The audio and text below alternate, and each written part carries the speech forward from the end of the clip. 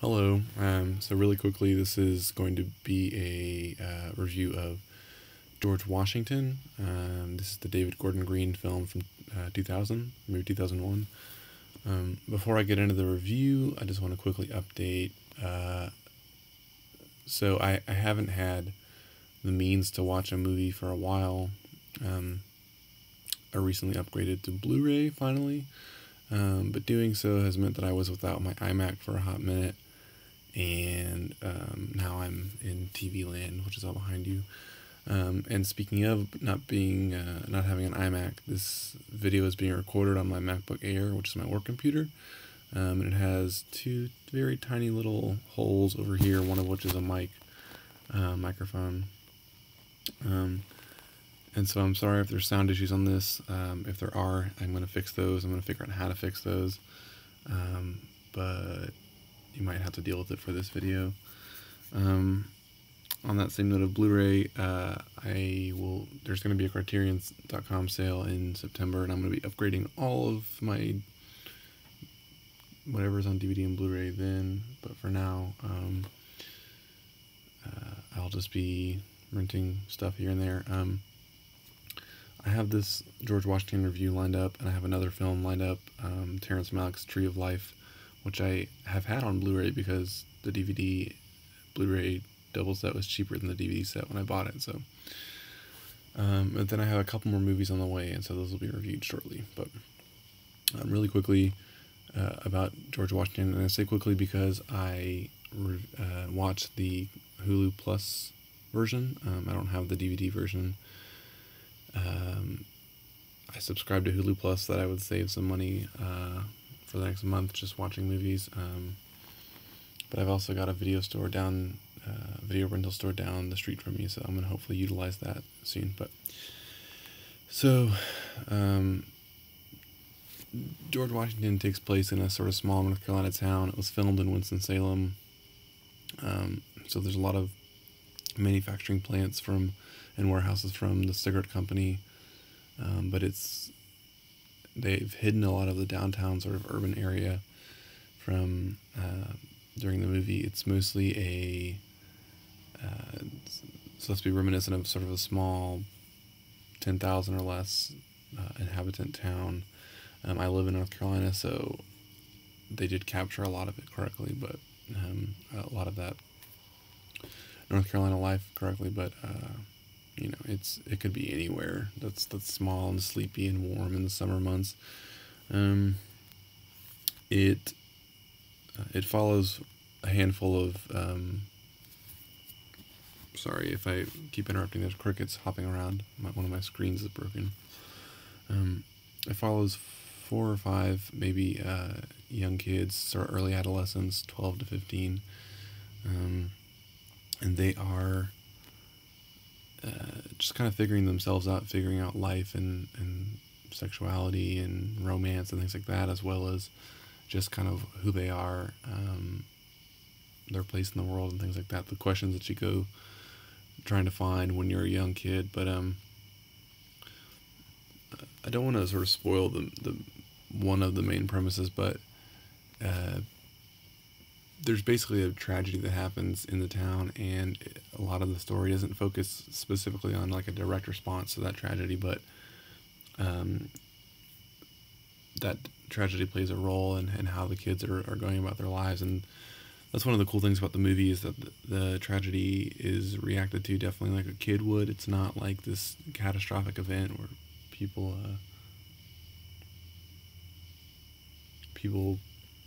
break down. It's more of a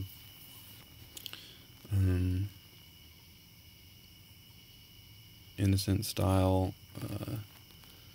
They don't know how to respond to it, so they just don't really. They kind of keep going about their lives. There's one sort of monologue in particular where one of the kids criticizes one of the other kids for not really having a human reaction or sort of a real response to the tragedy, and that kid doesn't know how to take that criticism. There's also an element where one person who was involved in that tragedy kind of becomes a hero of sorts, and um, gets sort of acclaim from the town. So that's kind of a cool dichotomy to watch that play out. But the plot is really hard to describe this movie, and so I don't want to really spend too much more time on it. But just know that it's that tragedy element plays a role. I would recommend reading Roger Ebert's review. Whether or not you do or do not like Roger Ebert, that review is great. It's like 6 paragraphs and really succinctly describes the movie without giving away any of the major fun stuff. But the movie takes a lot of hints from Terrence Malick, and not in the sort of vulgarly derivative way that some people do. It's an allusion or an honoring more than a straight ripoff.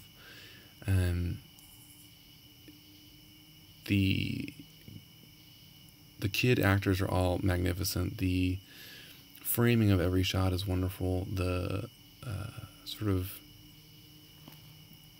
atmosphere, I don't want to use the word atmosphere, but the sort of texture of the movie is really really powerful. I mean, I'm not typically the type of person that responds to a movie by like just sobbing, but this movie really kind of shook me for the entirety of its sort of 90-odd minute runtime. I did cry through moments, and not for any reasons of like this is a terrible thing that's happening, but just because the film would move me. Either it was so like, wow, that's my childhood, or it was like, wow, that's a really interesting way that these kids are responding to this criticism, being somebody who's more, I wouldn't say an adult, but more in the adult world, you know, in my mid-20s than these early adolescents are. But yeah, that's where a lot of this film plays out, is in the nuances, in the not direct plot points, but the kind of the thread that ties those major plot points together. And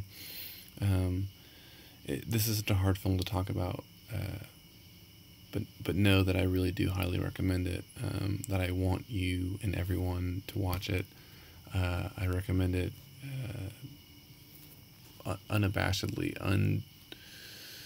unequivocally. This has become one of my favorite films of all time. Definitely in some kind of top 10 list. It's really challenging to talk about because it deals with things in a very subtle way. Nothing is so obvious or overstated. That's a big Malick influence, that it isn't force feeding you the story. It's kind of having you dive into the story, and by sort of giving yourself to that story, you're also a little bit more vulnerable to its more impacting moments. And yeah, so I mean, I don't want to go on too much longer because I'm kind of rambling without saying a whole lot, but the movie is strong, it's powerful, it's emotional, it's moving, it's very relatable if you had a childhood that was anything but sort of comfortable. I didn't have I guess, I don't know, I'm not going to get too personal, but, you know, my childhood was traumatic enough where the sadder moments really struck. And so I think if you had any sort of degree of uncomfortability during your childhood, you're going to connect with this movie in a strong way. And if you like Terrence Malick, you're going to notice those influences, but notice them in a very you won't get so like defensive. You'd be like, wow, you know, Malick did this better. Come on, you can do better. No, you're going to say, wow, that was a really clever way of nodding to Terrence Malick and saying you were an influence on my filmmaking without going so far as to just rip him off.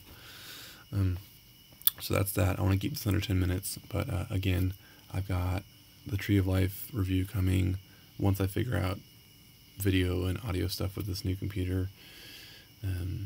I've got I just finished watching Repo Man, which I rented, and that should be coming shortly. I'm working through the special features, and yeah, I've got a Blu-ray player, so I'm working on upgrading all my stuff through that now. So thanks for watching, and please, again, feel free to comment, keep the dialogue going in the comment space. But Yeah, thank you for watching. Subscribe, and look forward to more videos sooner rather than later.